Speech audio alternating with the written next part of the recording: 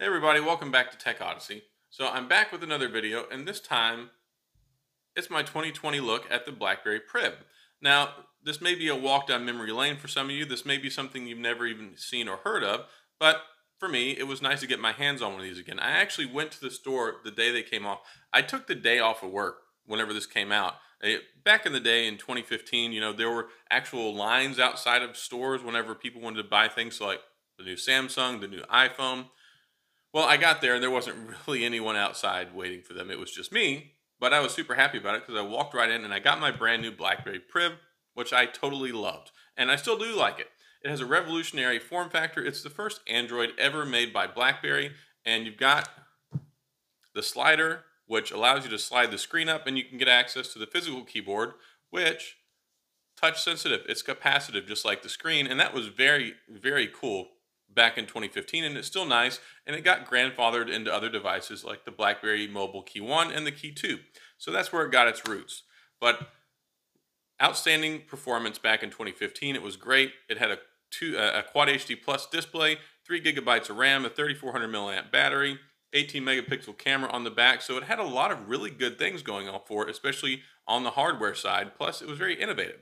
So let's go ahead and dive in and go ahead and take a look at the BlackBerry Priv in 2020.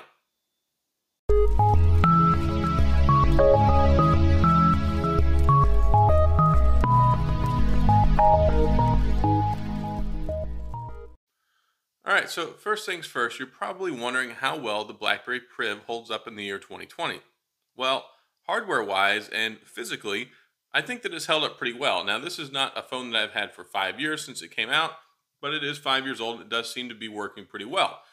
The speakers are still really good. The display is still nice and bright. It's got that Quad HD Plus resolution, which was really nice for 2015. The only real hangups I have are, the vibration motor is not the best in the world, and that's just one of the things that was already a problem with the Priv way back in the day, and it's because of this sliding design. So since it's these two pieces that kind of float on top of each other, the vibration kind of expands a little bit outside the area that you're using it, so it can do like the thing when you're doing like stuff that has a lot of vibration. Other than that, the only other complaint that I have is it's a little on the slow side, and that's just opening up YouTube Creator Studio. So open that up, or here we'll hit Boom Beach. And these are not overly intensive things, but it still takes a little bit for them to load. Now, that's fine and dandy if you don't mind, because once they load, they work perfectly fine. But compared to nowadays, it is a little dated. So that's probably the biggest complaint that I have. And the last thing here, I'll go ahead and open up Twitter. You can see. So this is to open up Twitter. Now, as you can see, once you get in there, it's all fine and dandy. But loading it up is a little bit more than I would really like in the year 2020. And mostly that's just due to the processor, the old operating system, and the amount of memory, because it has 3 gigabytes of RAM in it. Otherwise, though, I've been very happy with it. Screen looks nice. Everything looks good. Sounds good. It still gets hot. So if any of you had one of these before and you noticed that it used to get crazy hot all the time, it still does that. Battery life is not the most exceptional in the world, but still has like 3400 milliamp battery. So not too bad. But this comes back from a time whenever the hardware and the software was not as forgiving when it came to battery life. So overall, though, I think it's held up pretty well, and if you're not worried about security concerns or you don't mind waiting for some things to load, it's still a very viable phone if it's something that you've held on to and that you want to continue using. All right, so as we continue our stroll down memory lane, here's a look at the beautiful and fantastic BlackBerry Priv. Now you can see it's got the original BlackBerry logo on the top there. It does have kind of large bezels on it, but it does have the big front-facing speaker down on the bottom, which is very powerful even still today. Now, it does have 3 gigabytes of RAM. It's got a 5.4-inch display with Quad HD Plus resolution.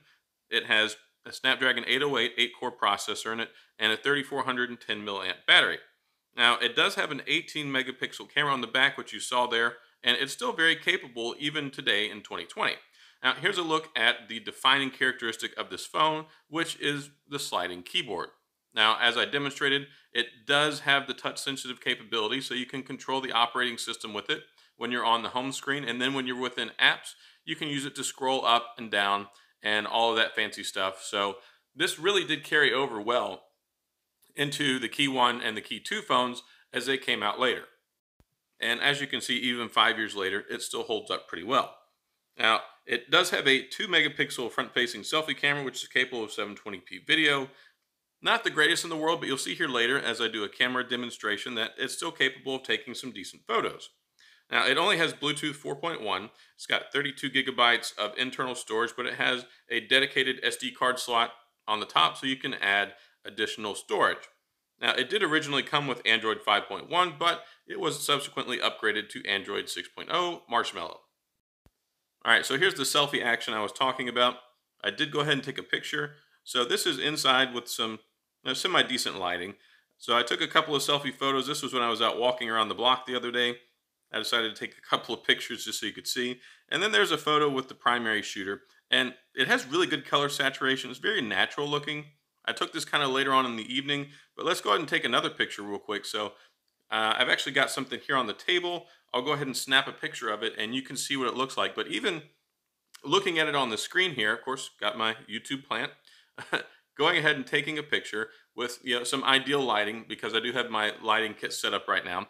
You can see what this looks like, and bam, it actually looks really good. It handles the shiny glossy object well with the little pot, and then even with the more waxy details with the gradient on the fake plant itself, I feel like it does take pretty good pictures, so I wasn't disappointed. Now that right there was just to show off the shutter speed.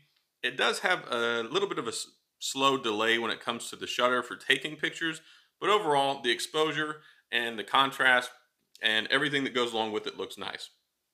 Now, I wanted to show off the gaming performance. Now, it's kind of hit or miss. This is Mario Kart for the Android phone, of course, and it runs okay. It's playable, so I don't want to say that it's not playable, but as you're playing it, it kind of gets choppy as there's more action on the screen. So I don't know if that's just because of the poor performance of the 808 processor. I mean, it is 5 years old. I wouldn't expect it to run this at peak efficiency because it's certainly not a RAM issue, but you can see it does kind of lag and shutter every once in a while. So it's not that it's unplayable, but it does have decent enough performance if you do want to go ahead and play games on it. It's quite capable in some instances. Now, I mean, you're not going to be able to play Fortnite or anything crazy like that, but if you want to play some Mario Kart or some Boom Beach, you're good to go. Now, I wanted to show this off. If you used a BlackBerry 10 phone, and this was back in the age where everybody was making these side-scroll runner games, this is Kiwi Wonder, and I totally love this game, and I was really disappointed when I moved over to Android from BlackBerry 10 because I lost the ability to play it. I still have my BlackBerry Z10 and I would go back and play it sometimes, but they have it available on Android now. So if you enjoyed this game on BlackBerry 10, you can certainly enjoy it now. All right, so here's a sound test. I got some copyright-free music on here, and I did mention earlier that it does have a big, powerful speaker on here. As you can tell, when I put this up close to the microphone, it really does translate over well, and it has great volume, it has great clarity. So from a media and entertainment perspective, or just listening to music, this is still a really solid phone when it comes to doing that stuff. So if you want to listen to some Spotify, watch some Netflix, or if you want to set this down on the kitchen counter while you make some dinner and fire up, YouTube music or whatever, it works out really, really well. Now, a BlackBerry review would not be a BlackBerry review if we didn't talk about the keyboard. So BlackBerry 10 had a fantastic keyboard. Back whenever 2015 was around, there weren't a whole lot of great Android keyboards, so it was very frustrating to type on them versus a physical keyboard or the iPhone experience. So BlackBerry ported over their keyboard skin to use with their user interface on this overlay of Android 5 and Android 6. You could swipe back, you could still do the flick typing, so you can see the little words, the suggested words that hover over the letters. So that worked out really well. Keyboard was great. And then you can slide up the screen and then you can get access to the physical keyboard. So you can use both of them. And this is one of the things that people really love about BlackBerry.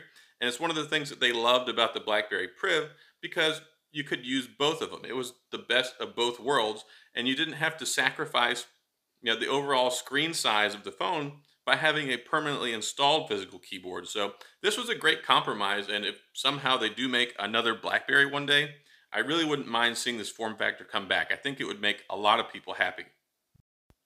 All right, so the last thing I want to show off is the security update stuff. Like I said, it's been a long time. It's still running Android 6.0, and the last security update was in October of 2017. So we're talking over 2 years since there's been a security update, which is a concern, but overall the phone still functions perfectly fine. All right, so that's it on my video of the BlackBerry Priv in 2020. As you can see, it's still usable, but it's a little dated at this point in time. The battery life just isn't phenomenal. It still gets hot and it overheats with that Snapdragon, that 808 processor. There were a lot of good things going for it at the time, but there were some hangups, which are still very evident today. Of course, it looks great. The form factor is very unique. And then, you've got the physical keyboard and all that. So it's the best of both worlds whenever it comes to BlackBerry. And a lot of people really would like to see this form factor come back. I would as well. And it's funny to me because I used to think that this keyboard was so small and so difficult to type on. But after using the Key 1, the Key 2, and the Key 2 LE, the size is really not that far off. It's just the type of keyboard that it is. But overall, it works very well. It's something that's still usable. The only concerns I really would have are the security updates and all that stuff. But as far as fit, form, and function, if you want to hang on to it a little bit longer, it'll still work if it's something that you enjoy. So that's all I've got on my video of the BlackBerry Priv. Hopefully you enjoyed this. Hopefully it was nice, a little trip down memory lane, some nostalgia. And as you can see, it's still kicking, still alive. So that's all I've got. If you got any questions or comments, please feel free to leave them down in the comment section. I'll get back with you. If you enjoyed the video, hit the like and the subscribe button and the little notification bell so you can get updates on the latest and greatest. And as always, I appreciate you being here, and I'll see you guys next time.